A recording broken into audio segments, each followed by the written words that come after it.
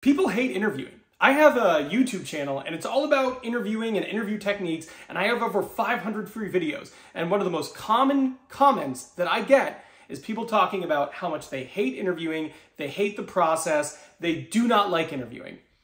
And I get it. It's hard, it's complicated, it's convoluted, communication is unclear, and at the end of the day, it doesn't tell you a lot about how good you'll actually be at the job, because the reality is interviewing is a skill, doing the job is a skill. They are not the same. But I've been in recruitment for almost 15 years. And the big secret is, it is not that hard to be better than 95% of candidates out there when it comes to interviewing. In today's video, I'm going to teach you how to do exactly that, but make sure you watch to the very end, because if you don't watch to the very end and look at every single one of these tips, it might be the reason why someone else is that top 5% who beats you out. All right, let's get started. Now, first things first, I'm going to give you specific tips and things you can do that are not that time consuming, that if you do them, you will be better than most candidates, because the reality is most people do not do those things. Most people, they do a little bit of prep, they show up the interview, they expect it to go great, and guess what?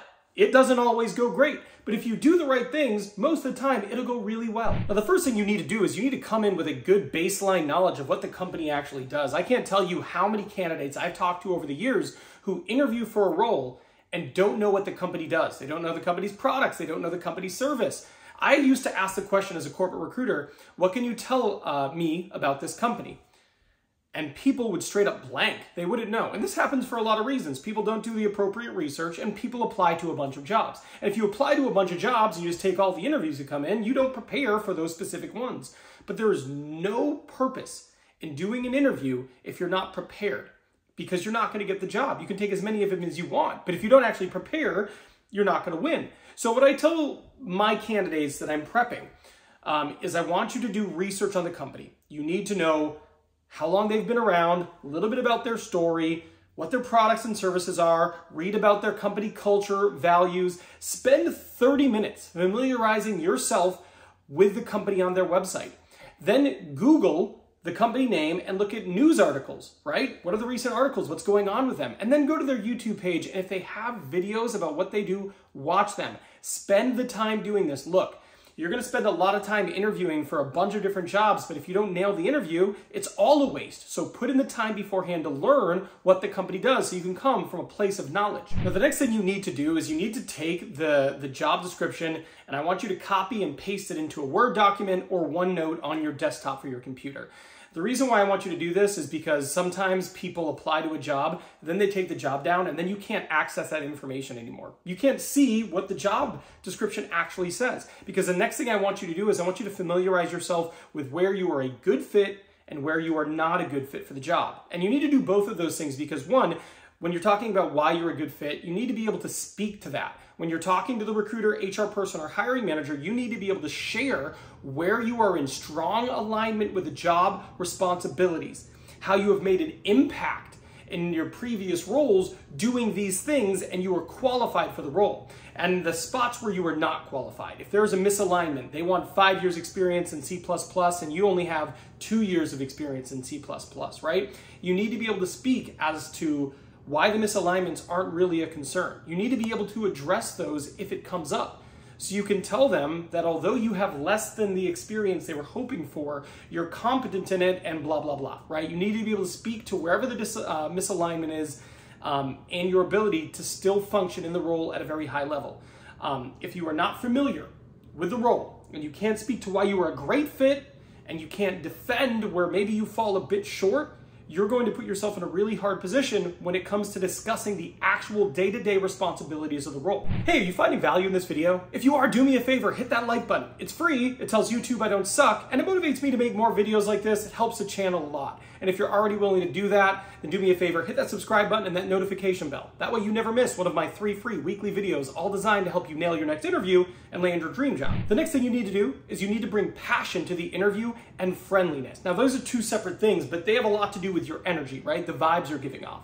So first, you need to be friendly in your interview. Smile, look people in the eye, shake their hand, be positive, right? Nobody wants to hire someone if they think they're going to come in and be a massive drag, right? That little relationship, good to be around vibe thing, you're not going to find it in a job description. but it matters. Nobody wants to hire the person who they think is going to come in and drag the office down. And then passion. You have to have passion for what you do and enthusiasm. You should be able to talk about the job, the industry, the role you're in with some passion and enthusiasm. There is not a single hiring manager who exists who doesn't want to hire a candidate who has passion for the job. One of the things I hear online a lot is, hey Ben, can we normalize working just for the salary? Yeah, sure. Not in the interview though. Like in the rest of your life, yeah, say, hey, I just work for money. You know, I work 9 to 5, then it's quitting time, and I go home and hang out with my family. Yes, sure, absolutely. But not in the interview. In the interview, you need to show passion for what you do.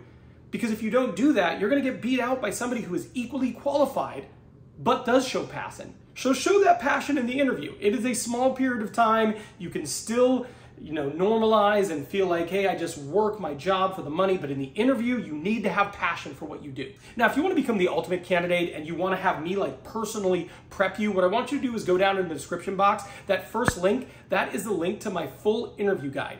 Now, this is a complete guide that's going to teach you everything you need to know to absolutely nail your next interview. It's got a few things in there. It's got instructional videos, it's got templates for messaging, it's got activities that are going to help you hone your interviewing skills. It's essentially me helping you prep. So go down there, click it, check it out. The next thing you need to do is you need to practice hero stories and quantify your impact. Now, these are things I talk about quite a bit, but they're really important.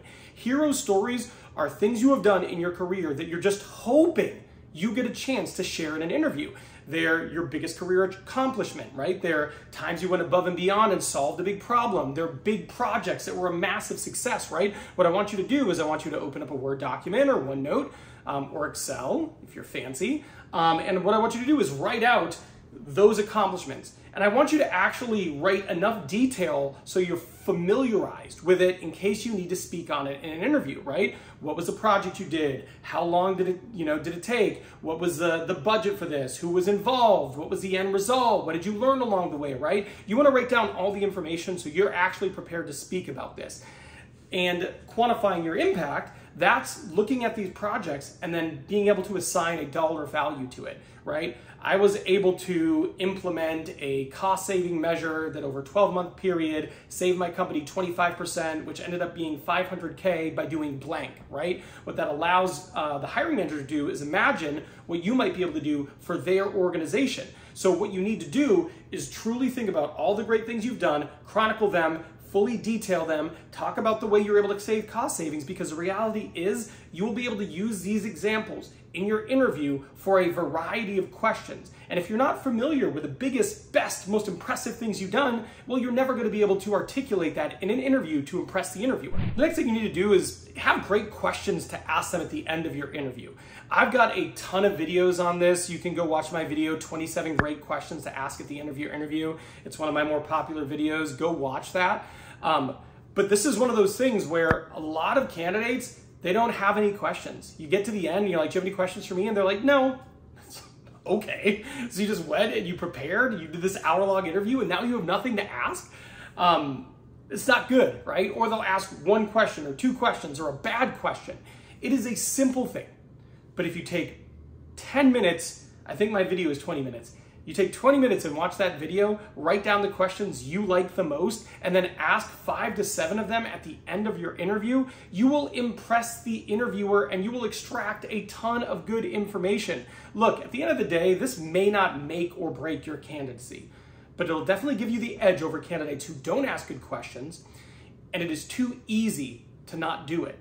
Now, the next thing you need to do is you need to win the first 3 minutes and the last 3 minutes of your interview. It has been proven that these 6-minute period, they disproportionately impact the outcome here. And I actually made a full video on it here, so I want you to go watch that because this breaks down exactly what you need to do to win the first 3 minutes and the last 3 minutes. So I'm done here, but I'll see you over there.